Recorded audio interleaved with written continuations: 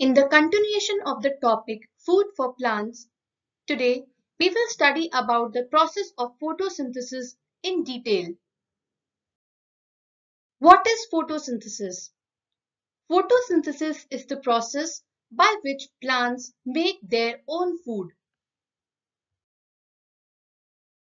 We have already studied that four important things are needed for the process of photosynthesis: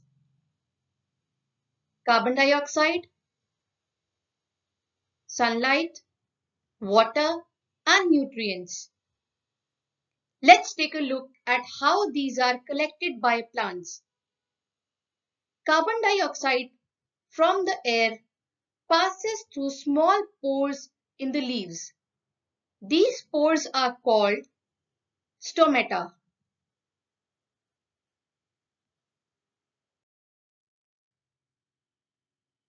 In the plants, water is absorbed by the roots and passes through the vessels in the stem on its way to the leaves. Sunlight is absorbed by a green chemical in the leaves called chlorophyll. The process of photosynthesis takes place in the leaves of plants, which are green in color. The leaves are made up of very small cells. Inside these cells are tiny structures, which are called chloroplasts.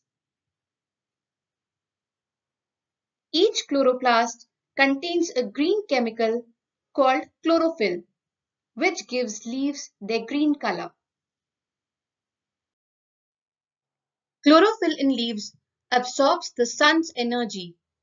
It is this energy that is used to split water molecules into hydrogen and oxygen. Oxygen is released from the leaves into the atmosphere,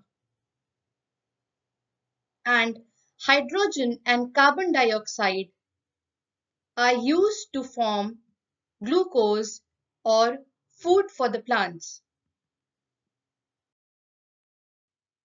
Some of the glucose is used to provide energy for the growth and development of plants, while the rest is stored in leaves, roots, or fruits for later use by plants.